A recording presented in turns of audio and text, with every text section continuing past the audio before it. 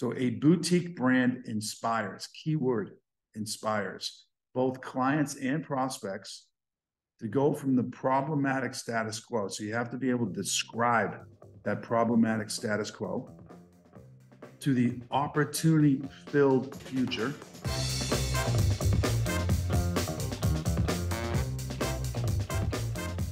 So that's the before and after. And they get to this opportunity-filled future by solving their biggest problem by buying your solution. That's really what you're after when you're thinking about creating a brand. Okay, so I created a little tool for us to use today. And I'm gonna, you know me, I love my 10 question yes, no checklist. So I created a new one just for that. So we're gonna present that on the screen. And as a way to instruct on this subject, I'm gonna walk you through these 10 questions, why they're the important ones and how to use this. Okay, so the title of this tool is the Boutique ProServe Brand Building Checklist. And the first question is, can you describe your ideal client's problem in simple terms using their words? Yes or no? Now, I would tell you, knowing a lot of you, this question is going to be answered no a lot. And it's going to be answered no because you're using your words, you're not using their words.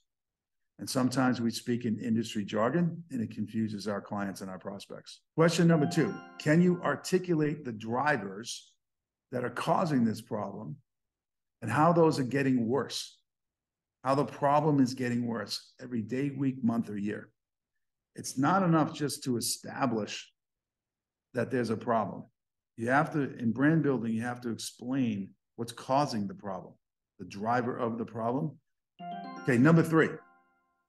Can you describe how this problem is frustrating your clients and prospects? I chose the word frustrating very deliberately because brands have to be based on emotion to get people to act. It's got to be very frustrating, and you have to be able to articulate to the client why this problem is frustrating them. Number 4, can you articulate the client or prospect's status quo? Can I describe the before? So you're not using my solution today, and this is what your world looks like.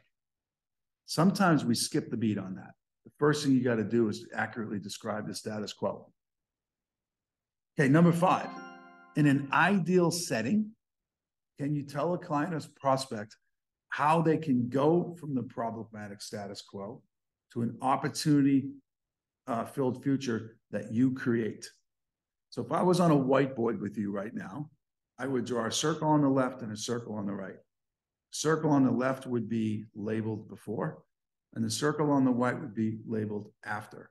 And in between those 2 points, I would draw a giant squiggly line all over the place, meant to illustrate how confusing it can be going from before to after. Then I would erase that and redraw this diagram with a very clear line from before and after. And I would show my client that by implementing my solution, embracing my brand, there's clarity on how to go from my problematic status quo to my wonderful future state. Okay? Number 6, can you quantify in dollars the cost of continuing with the status quo, doing nothing? If you can't do that, you don't have a compelling brand. Most of the time, what you're selling to your client is getting them to move off of the status quo and to take action. So you have to compel them to do that. Number 7, do you understand and can you articulate to the client or prospect the options they have to fix the problem? So for example, that could be an option of not doing anything. That could be an option of trying to fix the problem in-house. They don't know what good looks like. And your job as a brand builder and a brand activator is to show the client what their options are so that they feel like they're going to make an intelligent decision. And just by laying out the options will accelerate your sales campaigns quite a bit. Now, number 8, can you explain to the client and prospect how each of these options fails to solve the problem?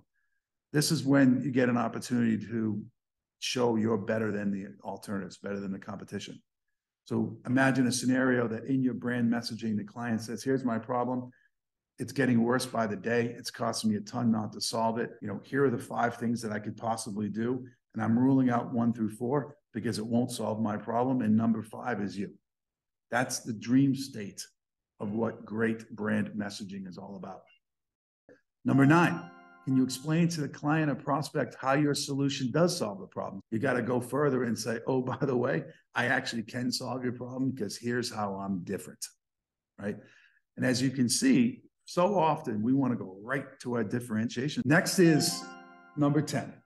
Can you, in simple client prospect language, describe your solution and the benefit of using it?